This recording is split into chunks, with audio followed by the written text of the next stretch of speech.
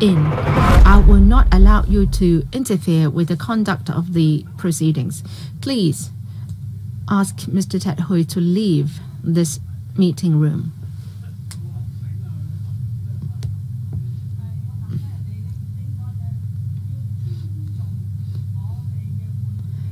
You have to respect the proceedings of the meeting.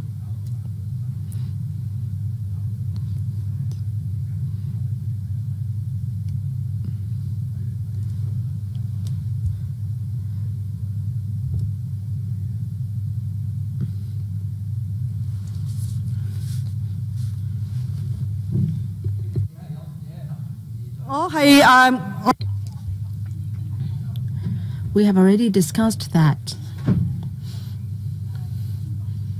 Please respect the chair's ruling.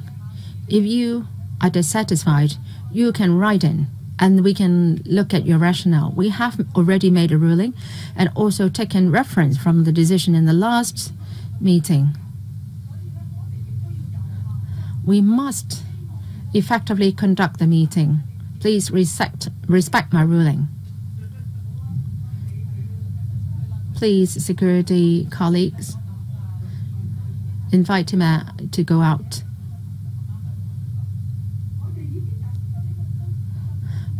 I have explained my stance. You can write in. We have a second item to deal with.